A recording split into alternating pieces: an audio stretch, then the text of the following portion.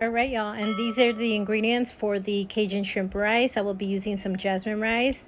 This is my preference. You can use whatever you like. I will also be using some chicken broth, some butter, some shrimp. You can use the bigger ones if you like, some minced garlic. These are the seasonings: slap your mama, some Cajun spice, some paprika, some black pepper, some sazon, and you can add whatever other spice you want.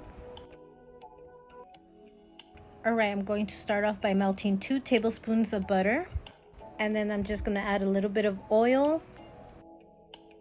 Once the butter has melted, I'm now going to add in the minced garlic. I'm going to add in 2 tablespoons. You can add 1. It's all to your preference.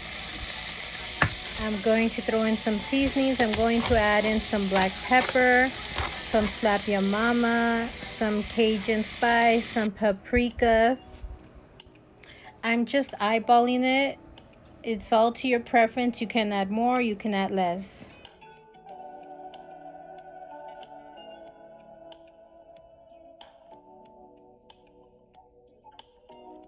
And y'all already know I gotta add the sazon.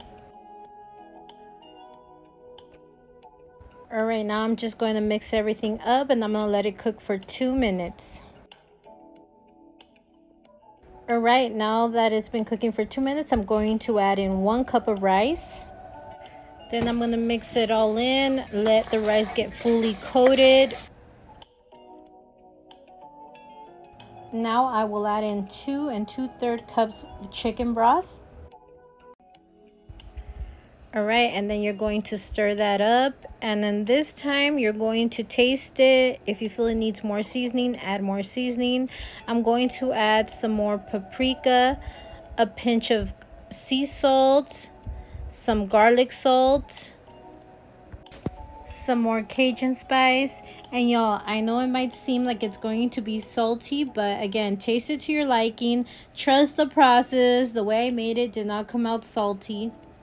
Then I'm going to stir that all up again, and then I'm going to let it come to a boil. And once it starts to boil, I let it boil for 10 minutes. And then I'm going to pour some butter over it, some melted butter. And then basically you're just going to season it with the same spices you've been using. There's some Cajun, some sazon, some paprika,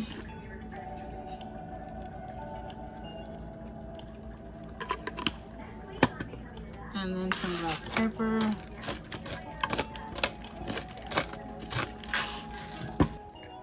Alright, and then you just want to mix that all up and then let it do its magic before we add it into the rice.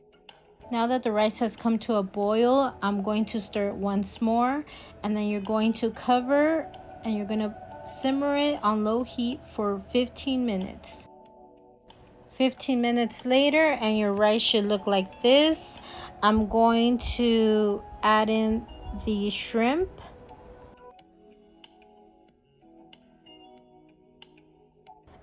Then I'm going to mix it all in there. Then I'm just going to add a little bit more Cajun and paprika. Again, this is all to your liking. Mix that all up. Now I'm going to cover it and I'm going to cook it for 5 more minutes.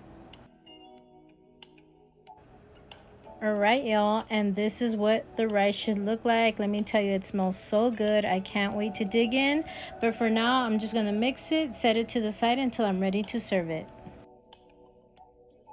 Alright, y'all, and here is my plate. I paired the Cajun shrimp rice with some Italian green beans and some seasoned barbecue salmon.